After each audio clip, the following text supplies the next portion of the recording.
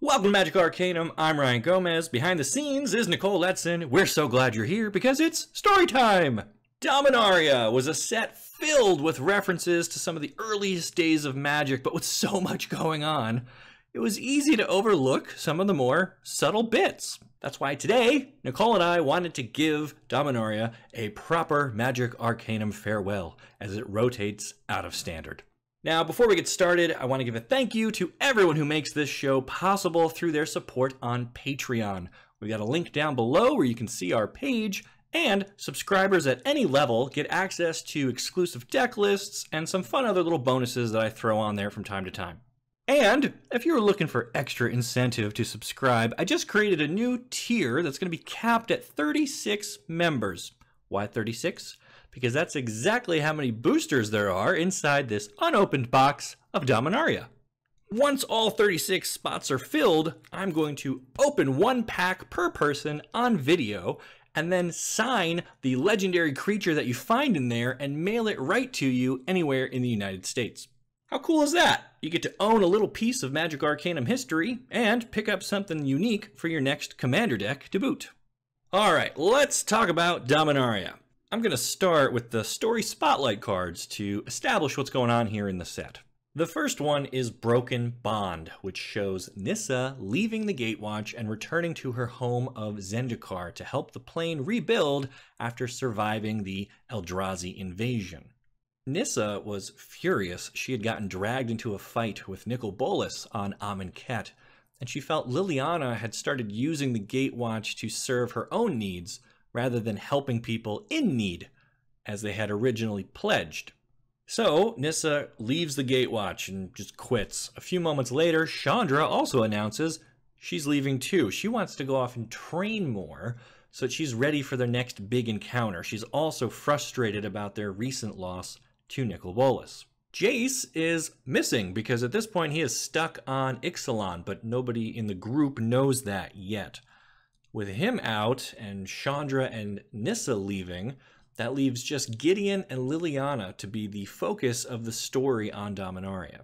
Which brings us to the second story spotlight card, Final Parting. This one shows Liliana destroying her own brother, Josu Vess. Why is she killing her own family? Okay, well, a long time ago, Liliana lived on Dominaria, and believe it or not, she was practicing to become a healer. Check out her card from Magic Origins. In the background here, we can even see the Vess family manor, and inside there somewhere is her brother Josu, who had recently fallen ill. Liliana was supposed to go out and find some herbs to cure him, but instead she encountered a mysterious stranger who gave her a magical potion. This guy, called the Raven Man, ends up becoming a significant figure in Liliana's life, but that is a story for another time. Liliana takes the potion back to her brother, but instead of curing him, it turns him into a flesh-hungry monster, and he starts attacking the servants in the house and then coming for Liliana. She raises one of the servants as a zombie to defend herself, and then somewhere in here, her planeswalker spark ignites, and she leaves Dominaria.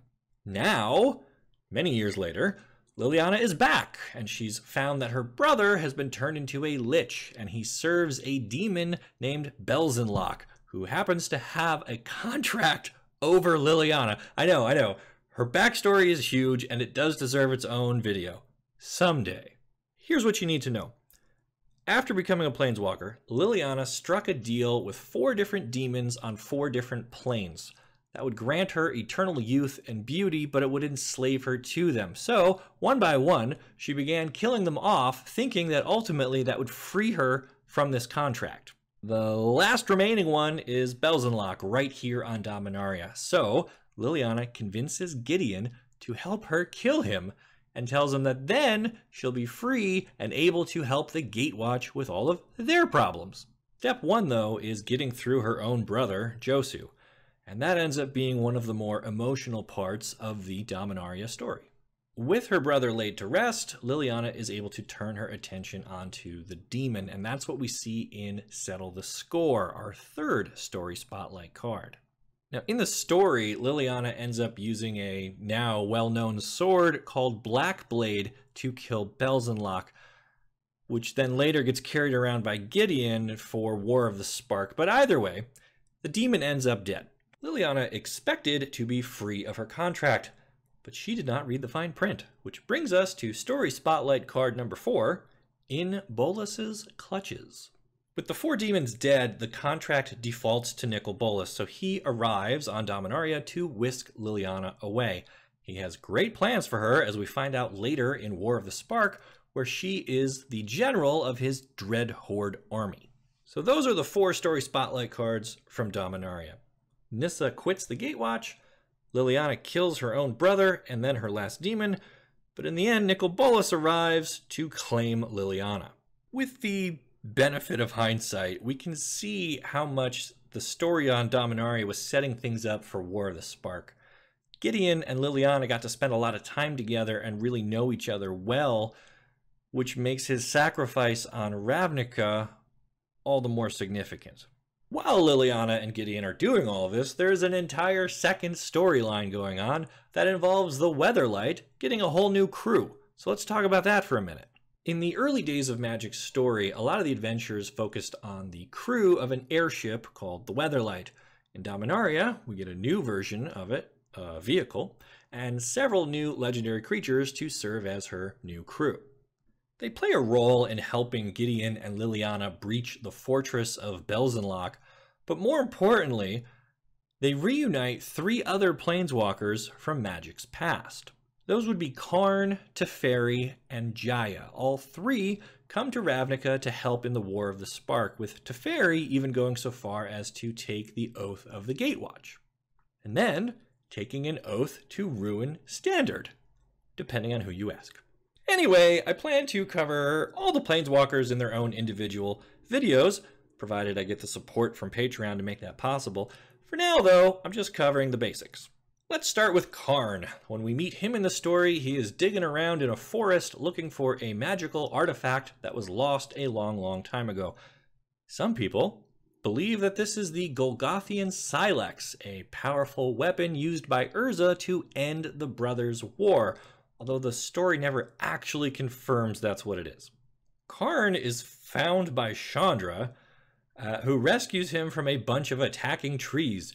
Because the trees are angry, Karn is digging around in the forest. We actually get to see this happen on Fiery Intervention, even though it's not a Story Spotlight card.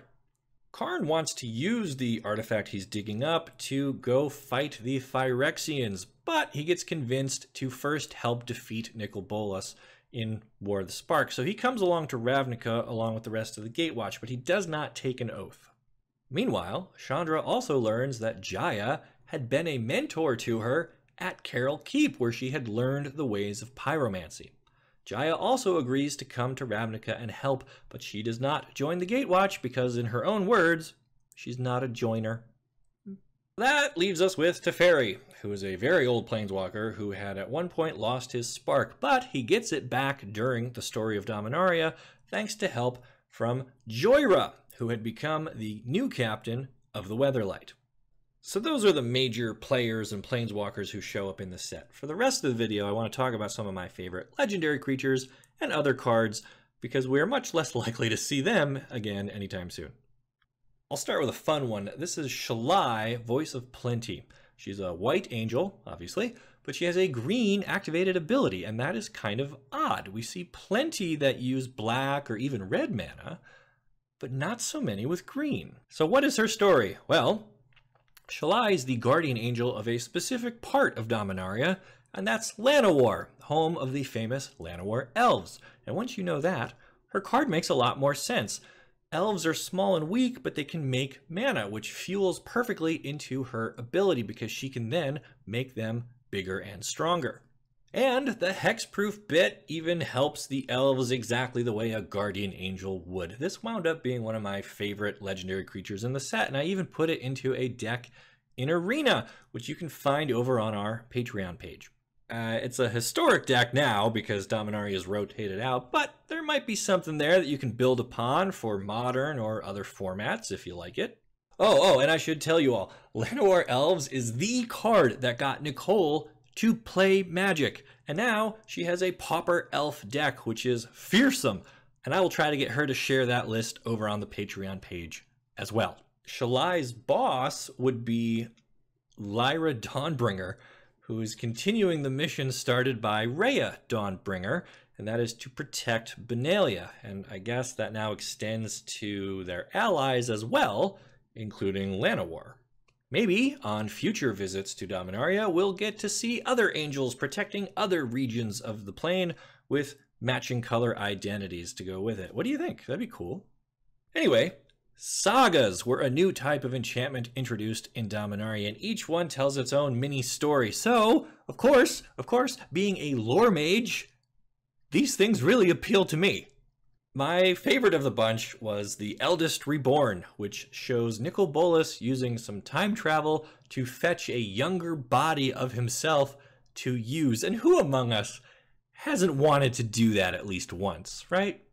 One of the more popular sagas was History of Benalia. The nation of Benalia has a long and proud history on Dominaria, and it is presently ruled by 7 different houses. Each house has its own symbol that incorporates the number 7. Check out the 7 arrows here, and the 7-pointed star behind this guy. Also, note the 7 phases of the moon around the outer edge. That's because in Benalia, each of the houses takes a turn being at the highest rank, and that's tied to the lunar calendar. Depending on where you are in the cycle, your house might have different responsibilities or areas of authority. The whole thing seems really balanced and well thought out, more so than Eldraine. I kind of want to see Will and Rowan Kenrith show up on Dominaria and see how they interact with the knights and nobles there. Alright, so the theme of Dominaria as a set was history and nostalgia, especially for players like myself. In the story, it is a point of rebuilding. The Gatewatch just lost to Nicol Bolas, so they needed time to lick their wounds and regroup and recruit some new members. So, how did the themes of this set mesh with the story? I think they came together very well. Sagas, as we've said, each told their own mini story about Dominaria and gave you this feeling of building towards something every turn. The abundant legendary creatures made it feel like you were assembling your own team of heroes, and there were plenty of payoff cards for having historic cards in play or being cast. And the set featured Kicker, one of the most beloved mechanics of all time. It's flexible, strategic, and still gives you that sense of building towards something while also being a nod to the past. Overall, I found Dominaria to be a great set, one of my favorites in 20 years of playing Magic. But like I said, there was so much going on in there, it's easy to miss all the little stuff. So I want you to share your discoveries in the comments. Who was your favorite legend? Which saga felt the most powerful to you? Did you ever get to kill someone with a kicked fight with fire? That's good. Nicole and I want to hear all about it. And then make sure you like this video and subscribe to the channel so you don't miss the great stories you'll only find here on Magic Arcanum. We'll see ya.